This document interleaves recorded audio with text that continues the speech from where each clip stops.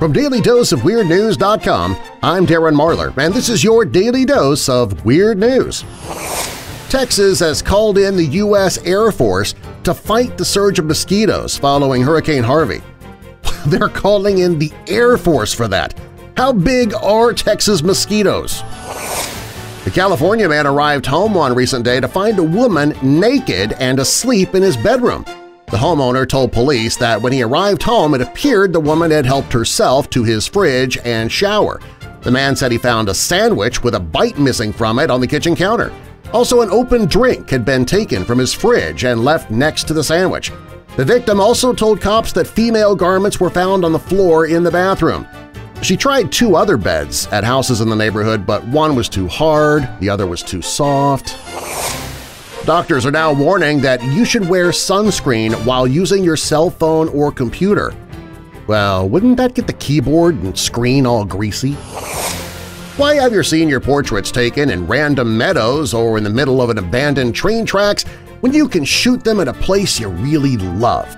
According to People.com, Michaela Kleckler, she had this thought when it came to deciding her own photos prior to graduating from Northeast Jones High School in Mississippi and headed to her local McDonald's.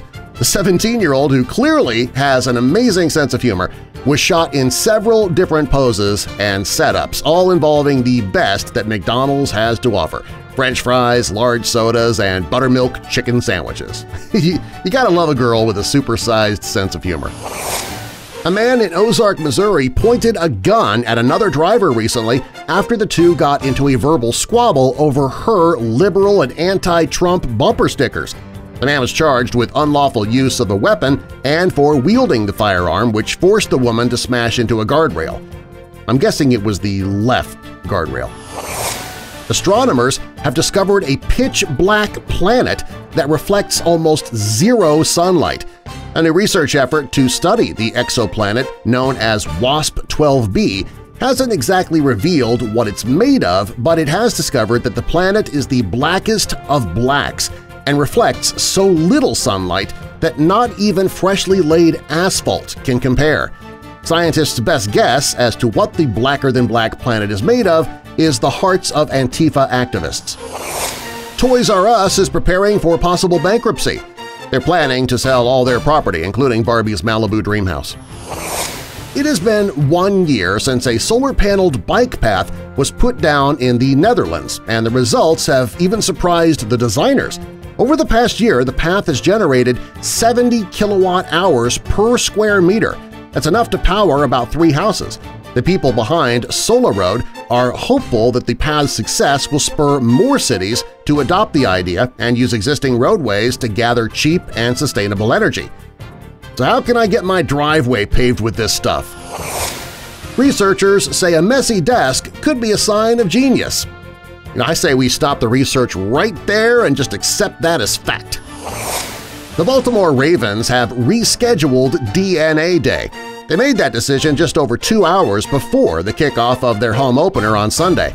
The Ravens had planned to give out free DNA test kits to fans as they entered the stadium, but decided against it at the last minute. So I guess now we'll never know who the father is of the 3,000 pregnant women at the game. The next time someone at your office lets out a silent but deadly emission, maybe you should thank them. A new study at the University of Exeter in England suggests that exposure to hydrogen sulfide – that's what your body produces as bacteria that breaks down food causing gas – well, it could prevent mitochondria damage. Yep, the implication is what you're thinking. People are taking the research to mean that smelling farts could prevent disease and even cancer. While hydrogen sulfide gas is harmful in large doses, the study suggests that a whiff here and there has the power to reduce risks of cancer, strokes, heart attacks, arthritis, and dementia by preserving mitochondria. So, when Dad asks you to pull his finger, you can thank him for looking out for your health. Donald Trump has taken up the offer of an 11-year-old named Frank to mow the Rose Garden lawn. Knowing how D.C. works, the kid will mysteriously disappear after the lawnmowers union finds out about this. A plane clipped a catering truck at Manchester Airport in England while preparing to take off, causing significant delays and sparking an investigation into the crash. Passengers had to wait about 3 hours before taking off on another plane. Well, at least the passengers didn't have to starve during the wait, though. I mean, after all, they crashed into a catering truck. We love them. We hate them. We can't live without them. But sometimes we just have to yell blankety-blank-blank-blank at our computer. Almost 40% of computer users admit they have cursed at that infernal machine at one time or another, according to a worldwide survey conducted by IT security experts Avira. But not all PC users have potty mouths. 38% brag that they have never once yelled at their computer in moments of frustration. 11% have wished a catastrophe would strike the company that makes the operating system software or the computer hardware crash. 9% have actually hit their computer with an object, including a baseball bat or a fist, and 3% have picked up the computer and smashed it into the ground or against another object. Well, gee, no wonder the machines rise up against us. I don't blame them. Now they're talking about self-piloting ships and that they could be ready in 3 years. I am not a fan of this idea. I didn't like Speed 2 cruise control the first time I saw it.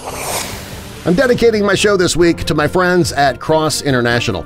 With the devastating hurricanes that hit Texas and Florida, it's easy to forget others in need around the world, such as South Sudan, where children are literally starving to death. So I've teamed up with Cross International, and I'm asking you, my official weirdos, to save a life today. A single gift of $60 will feed a child for a full 5 months. You can also ask that part of your gift go to hurricane relief, so you're helping both causes at the same time. Call 866-822-4883 to donate now. That's 866-822-4883. Or give online by clicking the Cross International banner at marlarhouse.com. And thank you for your generosity. If you're already an official weirdo, please share this video on Facebook, Twitter, Reddit, and other social media to help get the word out. To become an official weirdo, click that subscribe button and click that little bell next to the subscribe button to be a part of the notification squad. And while you're at it, click that like button to let the world know that you are an official weirdo.